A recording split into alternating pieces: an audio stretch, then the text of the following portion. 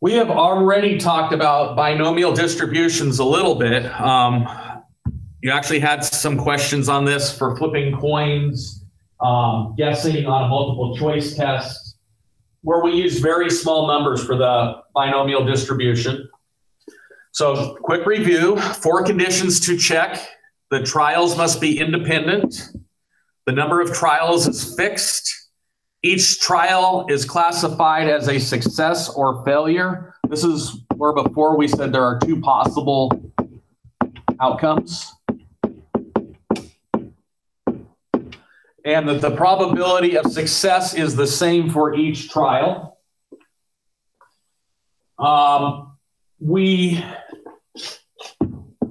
used this formula to calculate the probability of having the K successes in N trials, where this NK, in your calculator, it's NCK. So we've used this formula before. The new formulas that we have not used yet are to find the mean, variance, and standard deviation of a binomial distribution. Okay, so the mean is the number of trials times the probability of success. Okay, the mean is the number of trials times the probability of success. The variance is the mean times the probability of success times the probability of failure. And we find the standard deviation by taking the square root of the variance. Okay, so now on a coin flipping thing, or guessing on a certain number of questions on a test, we can figure out what our expectation is. The mean, another mean, if you see the word expected or expectation, they are asking you to find the mean of a distribution. Okay, so we're going to be using these formulas and going over some binomial distribution stuff, and then we are going to extend, because sometimes, so it's not too bad if I just want to know exactly getting what the probability of getting 5 heads is. But if I want to get the probability, let's say I flip a coin 100 times, and I want to know what the probability of getting between 48 and 65 heads are, that's a lot of times to do this binomial distribution formula in the calculator. So we're going to learn some tools today to help us work around that. So first step is always to make sure that your model is appropriate. That means it doesn't do we have the 4 conditions to use the binomial distribution? Then you need to identify your N, your P, and your K. The N is the trials. The P is the probability of success. And the K is how many? How many out of your trials? And then we're going to use software or the formulas to determine our answers. Okay, so out of your textbook, the whole chapter 4, if you go 4.1, 4.2, 4.3, a lot of their guided questions, they're talking about an insurance agency where 70% do not exceed their deductible. So I copied that from earlier in the chapter so that we can answer these types of questions. So if we randomly sample 40 case files from an insurance agency that meets these requirements above, how many cases would you expect to not have succeeded the deductible in a given year? Keyword here is expect. That is mu. What is the standard deviation of that number that would not have exceeded the deductible? So again, we need to make sure that it meets the criteria. Okay, we have a fixed number of trials, 40. N is 40. The probability of success is the same for each of them. That's 0.7. Each one is independent because we're going to make that assumption. Sometimes we're going to talk a little bit later that this one may not necessarily be independent because two of the individuals may actually be living together and both have individual insurance, that type of thing. But we're going to assume that they're independent. And the last one, yes, it's a success or a failure. They either exceed or they do not exceed. In this case, success means do not exceed deductible.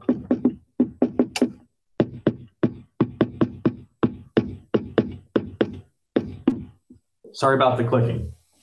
So I want to find the standard deviation. First thing I want to do is I want to find the mean. The mean from the previous page is the number of trials times the probability of success. So we had 40 people times the probability of success, which was 0.7, which is 28. Real quick calculation. Then it asks what the standard deviation is. Well, the standard deviation is the square root of n times the probability of success times the probability of failure. So it's the square root of 40 times 0.7 times 0.3. And that is a calculator question. So I'm going to just type that in the calculator. Second, square root 40 times 0.7 times 0.3. And I get 2.90. I rounded it to 2 decimal points. It was 2.898. So these formulas for mean, variance, and standard deviation are only used if you have a binomial distribution type problem. Okay, we have other formulas for mean, variance, and standard deviation for other types of problems. Okay, so we had a mean of 28 and a standard deviation of 2.9. Another example, the probability that a random smoker will develop severe lung condition in his or her lifetime is about 0.3. If you have 4 friends who smoke, are the conditions for the binomial model satisfied? So, conditions. If there is one that is not satisfied, please type it in chat. I'm going to write down the conditions. The first one is fixed number of trials.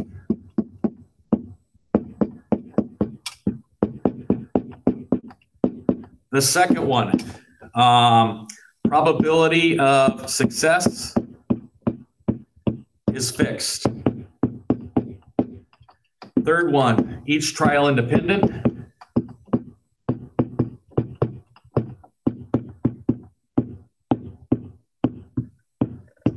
And the fourth one, it's either success or failure.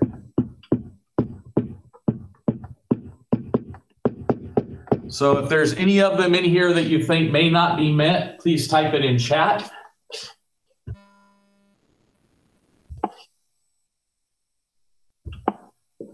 You guys a couple seconds to think.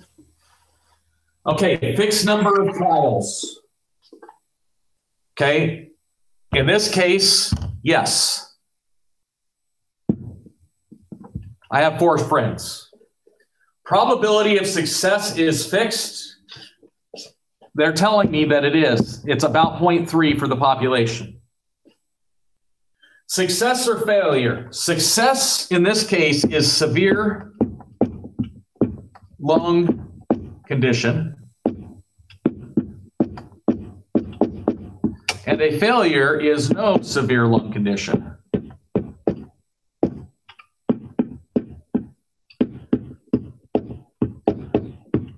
I like to write down what success means in words. Okay. Now, this is where things can get sketchy. If two of your friends live together, they can be impacted more than, let's just make it even easier. If two of your friends are friends of each other, they could smoke together at the same time and have more smoke than if they were not friends with each other. So this one is a maybe. Okay. So because that independence thing, we really don't know if we're doing a large survey, because people could be living together, they can have influence on each other, they could be friends of each other, that type of thing, exerting other peer pressure. We are going to say each trial, we're going to assume each trial is independent unless we tell you otherwise on things like this. Okay, there's going to be some times that you're going to be able to definitely tell that things are dependent. On your first test, we had one of the mosaic charts where we were talking about Democrats and raising taxes. And the Democrats block was really, really big compared to the Republicans one. So that shows that there's definitely a dependence. However, that was not a binomial distribution. So when we're doing our binomial distributions, a lot of times each trial being independent is a maybe. We're going to make the assumption that they are independent and make a note that, hey, we did assume that they were independent unless told otherwise. And we're going to be able to tell if they're not independent directly. Now, suppose these friends do not know each other. That's going to guarantee that we're independent in this case. And we can treat them as a random sample. Is the binomial model appropriate? In this case, it would be a yes. What is the probability that none of them will develop a severe lung condition? So there are 4 of them. We want none of them to have that severe lung condition. So that's what I would type in my calculator. Okay. If you type that into the calculator, remember the C. If you want to get that C in there, first thing you're going to do is you're going to type the 4. Then you're going to go to math. Then you're going to go over to probability. So I'm going to type in the 4 math, go over to probability. And then you're going to go down to the NCR button. And then you're going to type enter. And then you're going to type the 0. And after you type the 0, you need to use the right arrow key to get out from underneath that NCR. And then this 0.3 to the 0, after you type the 0 there, you're going to use the right arrow key. And the 0.7 to the 1, you use a right arrow key. So 0.3 to the 0, which I don't even have to put in there, and then 0.7 to the 0. What is the probability that none of them are true 0? Oh, it's not 0.7 to the 0, it's 0.7 to the 4. Number of failures. I knew something was wrong with my answer. So 4, enter, 0.2401. So there's a 24.01% chance that none of them will get a severe lung condition. For the 1, it would be 4C1, 0.3 to the 1, and 0.7 to the 3. I'm going to use a red pen to separate that. So again, I hit 4, math, probability, go down to my NCR, hit 1, use a right arrow, times 0.3 to the 1, which I don't even have to do, I can just do 0.3, times 0.7 to the 3. And this is 0.4116. And then no more than 1 will develop a severe lung condition. No more than 1 means either 0 or 1. And we learned from our chapter 1 test, this is the probability of getting 0 plus the probability of getting 1. So I'm just going to add those two numbers together, 0.2401 plus 0.4116 is 0.6517. So get used to using the calculator, okay? That NCR button using this binomial distribution and the normal distribution from the last lesson, you need to get used to using the calculator on those. It should not take you minutes to do one of these problems. It should take you less than a minute to type this into the calculator and come up with the answer. So guided practice, the next one. What is the probability that at least 2 of your smoking friends will develop a severe lung condition? Well, that means I have 2, 3, or 4. So let's think about the possibilities. I can have 0, 1, 2, 3, or 4 of my friends having a severe lung condition. I do not need to I don't need to calculate like I calculated the 0 and the 1. I don't need to calculate the 2, 3, and 4 and add those up because I know this amount is 0.6517 and the total amount has to add up to 1.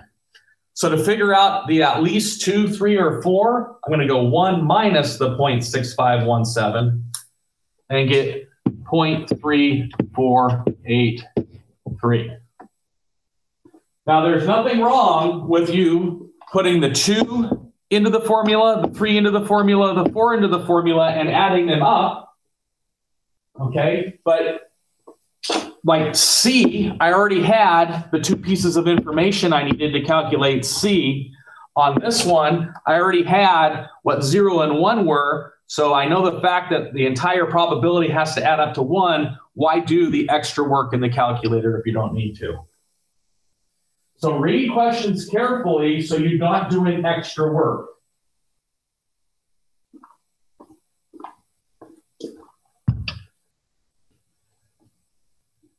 Suppose you have 7 friends who are smokers. They can be treated as a random sample of smokers. How many would you expect to develop a severe lung condition? I.e., what is the mean? The mean is the number of trials times the probability of success, which is 7. Success is a severe lung condition, and that's 0.3, which is 2.1. What is the probability that at most 2 of your 7 friends develop a severe lung condition? That means 0 get it, 1 get it, or 2 get it. Okay, so in this case, because of the tools that we have, I need to do 3 of those formulas in the calculator. I need to do 7C0, 0.3 to the 0, 0.7 to the 7.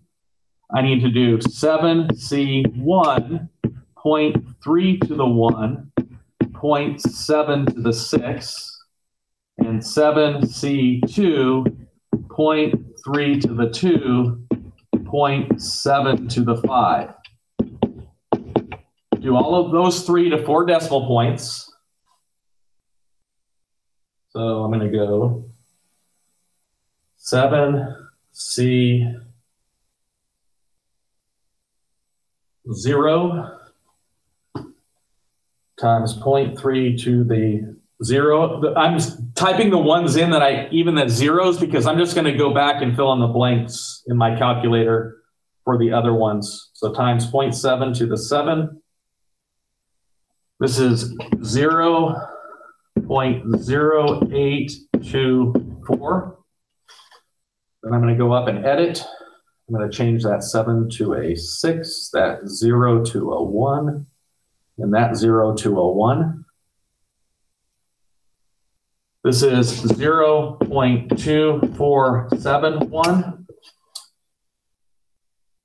And if I were actually going to be doing this for a whole bunch of different things, I would abuse the properties of spreadsheets that let me copy and paste formulas. so that I could do it without having to type it into the calculator a whole bunch of times. So if you're going to do a whole bunch of statistics for some sort of binomial distribution, and you want to know what all of these numbers are, the best thing to do would probably be use a spreadsheet until we come up with a shortcut. So I'm going to add all three of those together, 0.0824 plus 0.2471 plus 0.3177, and I get 0.6472. That at most two of my friends will develop a severe lung condition, 64.7%, at most 2 out of the 7 friends.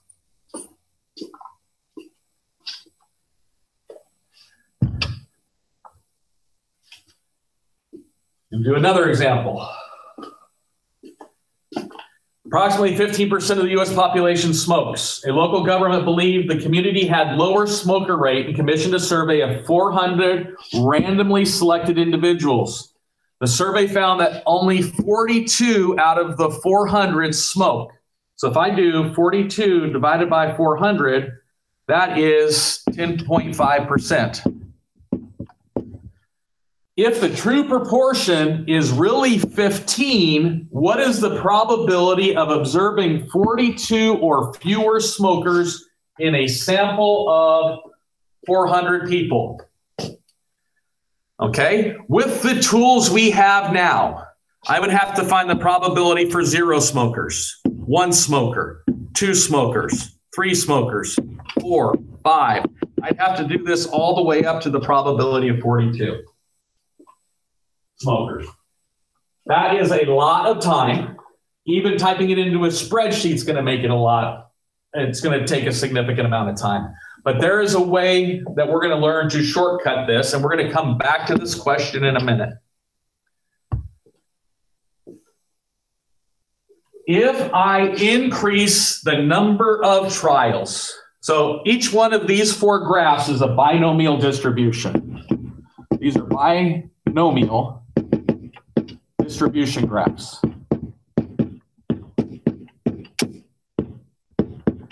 As I increase the number of trials from 10 to 30 to 100, in this case 300, notice that the shape of the curve, as my n gets bigger and bigger, the curve looks approximately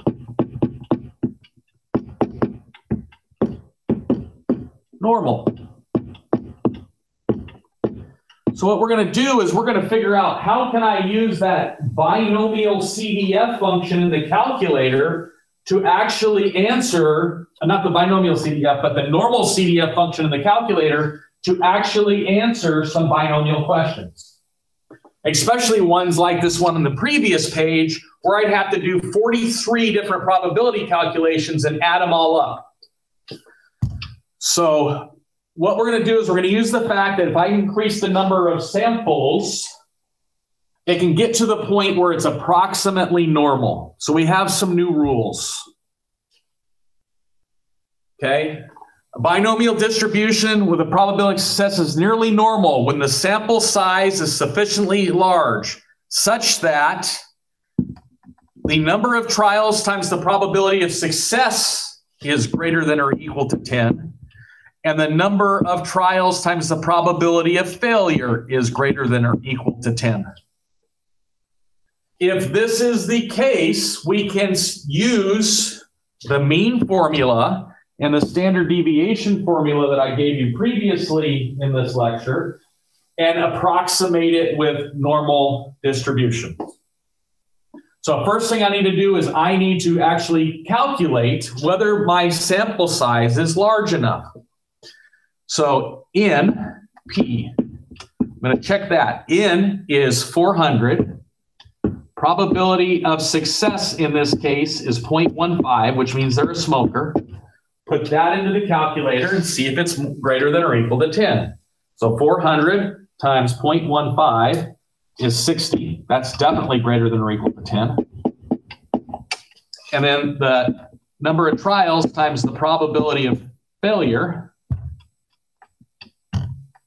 1 minus P, is 400 times 0.85. And I will guarantee that this one's more than 10 because 0.85 is more than 0.15. But just for our number, I get 340, which is greater than or equal to 10. Because both of these are greater than or equal to 10, I can use my normal distribution facts with a mu of NP. Well, we've already calculated what NP was 60. And then my standard deviation is the square root of N times P times 1 minus P, which is the square root of 400 times 0.15 times 0.85. So 400 times 0.15 times 0.85. And then take the square root of that.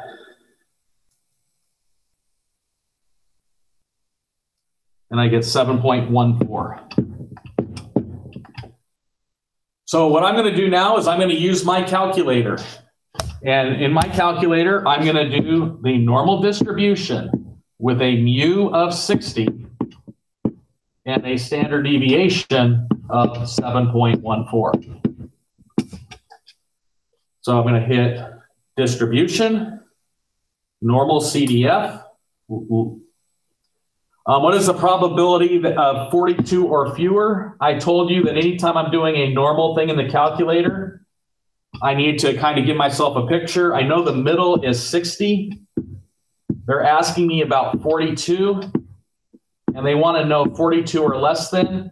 So I now know which region I'm looking for. I'm looking for very small number up to 42. So lower is -1e to the 99. Upper 42. Mu is 60. And standard deviation is 7.14. Paste that into my wonderful calculator. 0.0059. So here's the thing. What it's telling me is that there is less than a 1% chance that you can survey 400 people and only 42% of them smoke.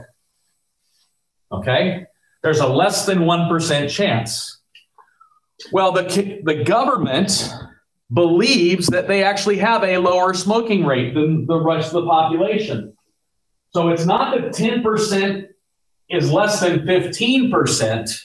It's not that the 10% that we calculated, the 42 out of 400, is smaller than the 15% that shows that that local government is more than likely correct. It's that there is less than a 1% probability of randomly surveying 400 smokers and getting, 400 people and getting 42 or less smokers.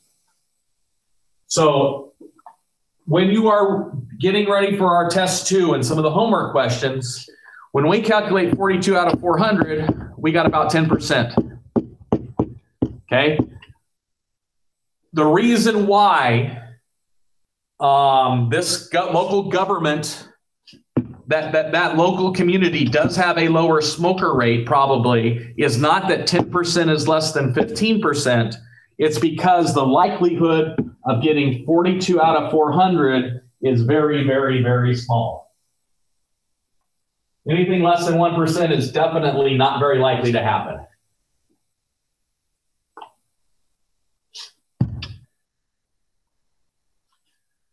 We're going to go back to guessing questions on a test. What is the approximate probability of correctly guessing at least 20 questions out of 50 on a true or false test? Well, let's see. My N is 50. My number of successes in this case is 20, and my probability of success is 0.5. And guessing on true or false question number 2 has no impact on what my guess on true or false question number 3 is. So it is a success or failure thing. Well, at least 20 means I'd have to do 20, 21, 22, 23, all the way up to 50 questions using that binomial distribution formula. Let's see if I can approximate this as normal. So first thing I want to know is what NP is. 50 times 0.5. So on 50 times 0.5 is 25. Well, N times 1 minus P is going to again be 50 times 0.5. Both of those are more than 10, so I'm going to approximate it with a normal. And if I'm approximating it with a normal, I need to calculate the mu and the standard deviation. Mu is NP, which we already have, is 25. The standard deviation is the square root of N times the probability of success times the probability of failure, which is the square root of 50 times 0.5 times 0.5. So square root of 50 times 0.5 times 0.5, 3.54.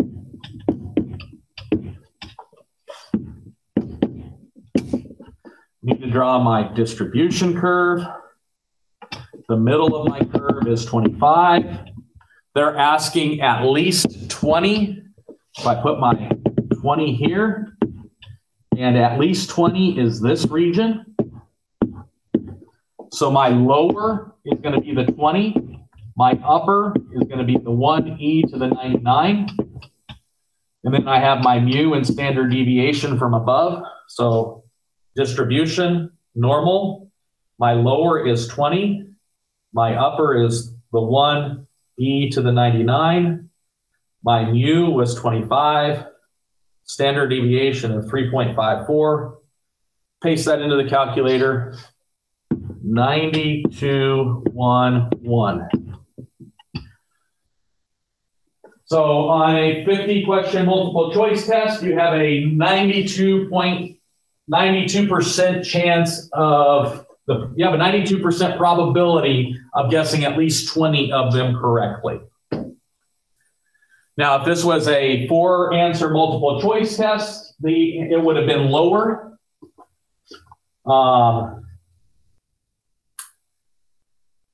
Because you had the probability of success is lower, so you're going to end up with a lower overall probability of getting all those right.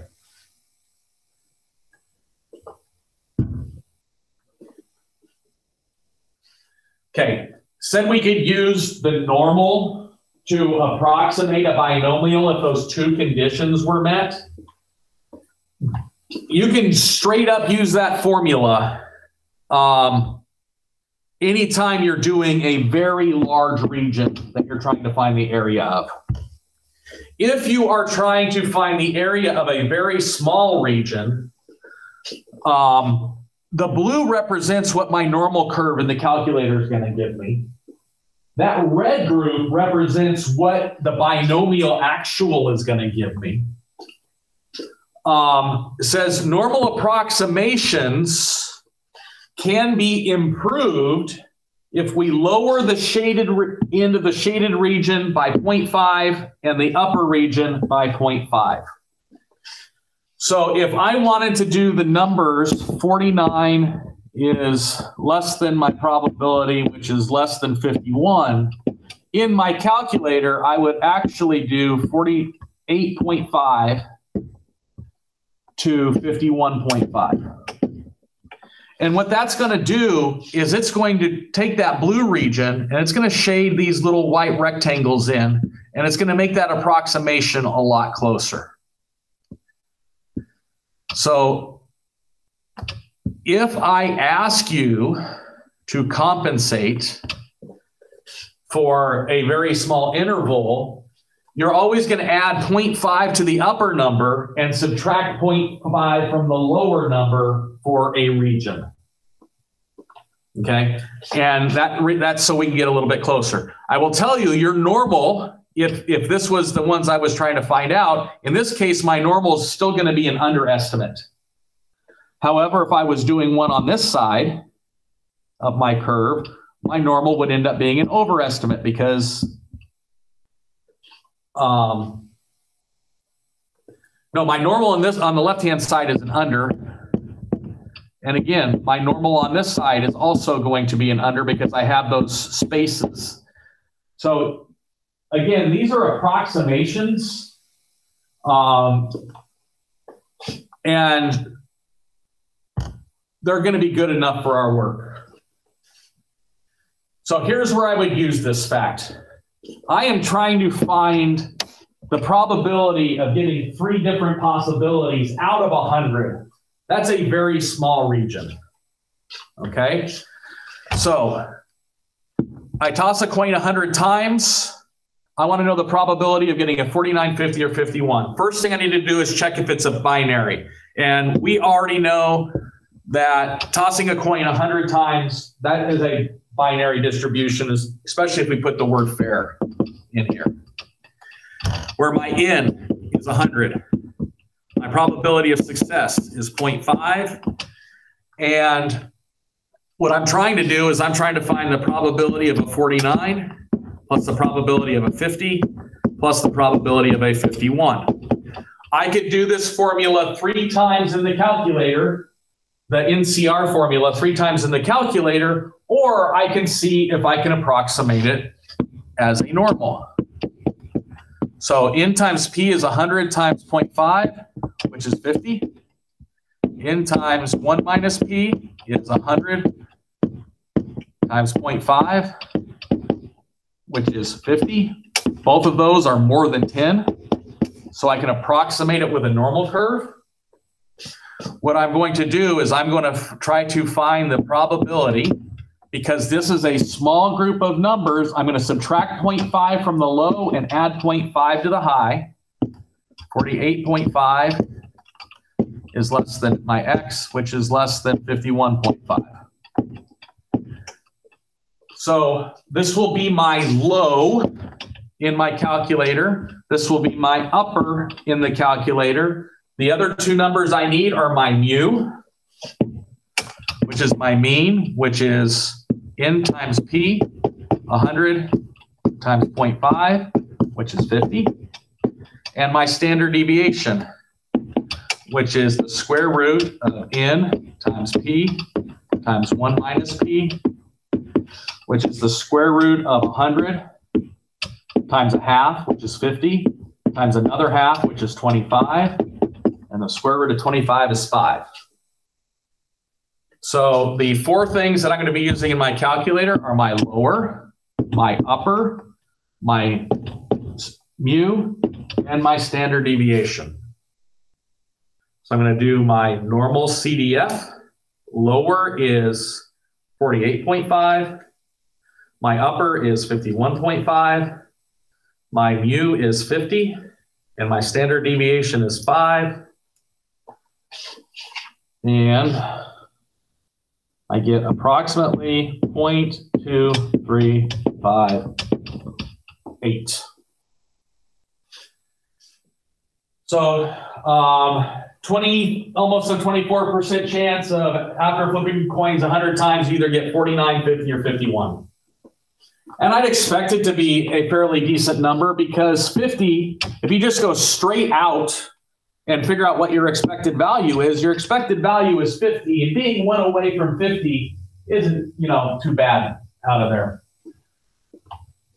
So that is it for today. I am going to stop the video.